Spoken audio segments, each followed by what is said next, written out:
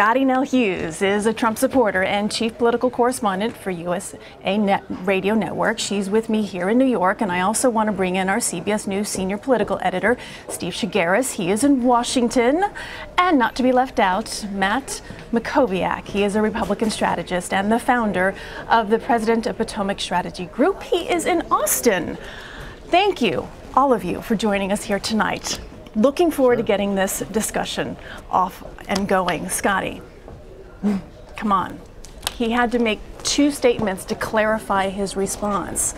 How do you backtrack from this? Well, I don't know if it's backtracking. It's a very sticky situation. Abortion has always been a very emotional issue, a very complicated issue in this. And it's not as simple, are you pro-life or are you pro-choice anymore?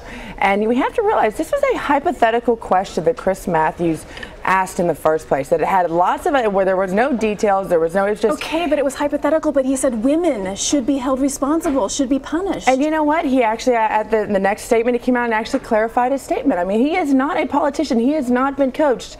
He is not someone that has gone through and literally had people telling him exactly what to say or reading from a cue card as some of these other politicians. The good news is that he admits when he does a mistake and clarifies it, which he did in his statement. The bad news is you're not going to get this political rhetoric or these coach statements that you get that sound perfect, that make perfect little sound bites, but in the end the guys turn on them anyways once they're elected into office. But when you are running for president and you win the office of the presidency, you are expected to be perfect. You're dealing with world leaders, you're dealing with world issues, and you're also dealing with domestic important issues like abortion. That's a very much, but I think, like, once again, this is a hypothetical situation. Is Roe versus Wade actually ever going to be reversed in the United States?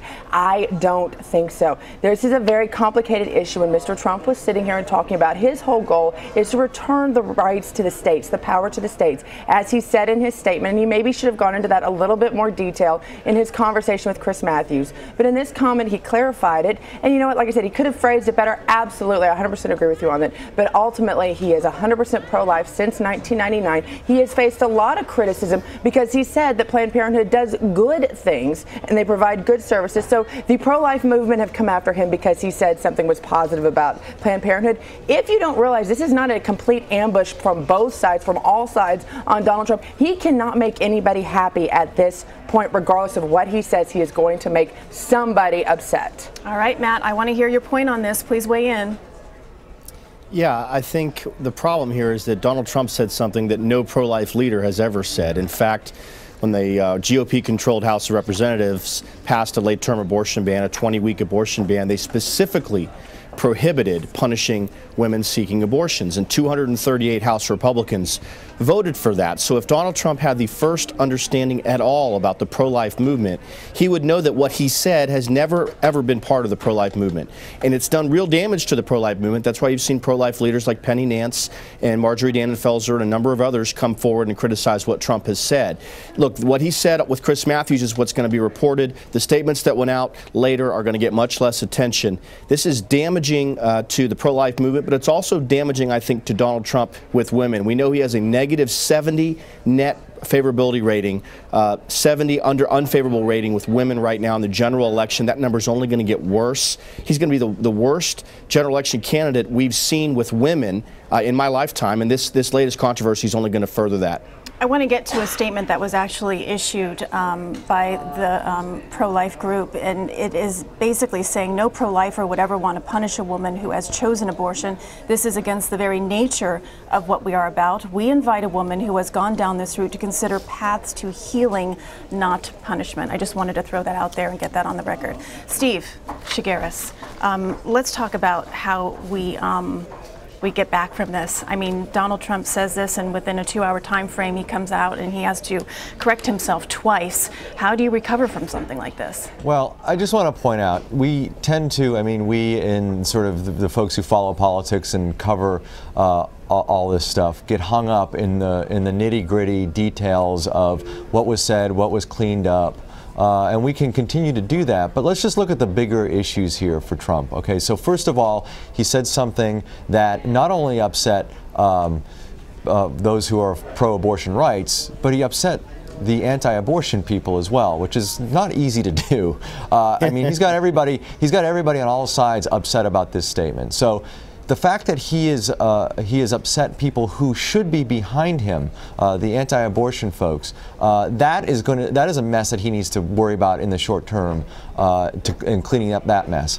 Secondly, what we've seen with the things that he has said that have caused controversy, whether it's this issue, whether it's torture, whether it's Muslim ban, whether it's, we got a laundry list of these things. There is a significant number of Republicans who like Trump for saying these kinds of things. They don't mind the fact that he says these things inartfully. They don't mind the fact that he is not 100% an expert on all these issues. However, as we move along in this race, you have a growing number of Republicans who are growing uncomfortable with the amount of times that he is, to put it bluntly, stepped in it. The amount of times he has to continue to clean up these messes, and worry about what that would mean if he's the nominee, and what it would mean to other Republicans who are running this fall.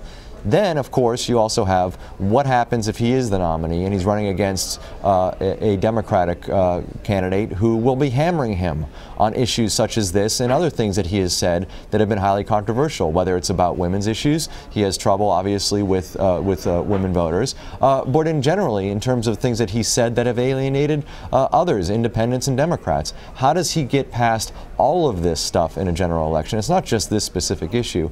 It is a laundry list of things that he has said that he's going to have to try to correct if he's the nominee of the Republican Party. So, Scottie, as Steve just outlined there, this is not Mr. Trump's first time having to backtrack and make a correction or saying, you know what, that's not what I meant. It may be what I said, but it's not what I meant.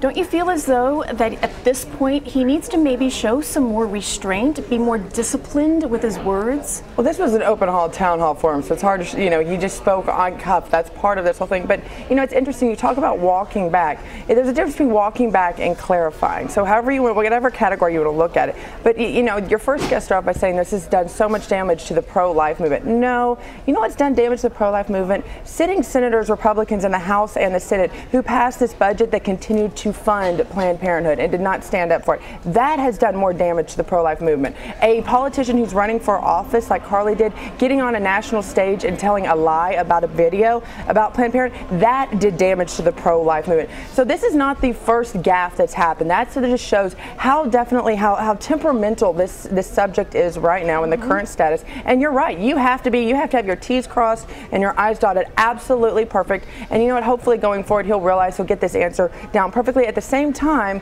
we don't want to make him a politician. We want to make him still be the people. He is not perfect. And I think clarification, immediately realizing once he got off air and clarifying his statement, having a chance to clarify it, I think that actually might speak to people that at least he knows, and he's not going to continue down a path when people are sitting here and misconstruing everything he has said. Matt, don't you think that the Republicans need a pretty perfect candidate, though, to win this election?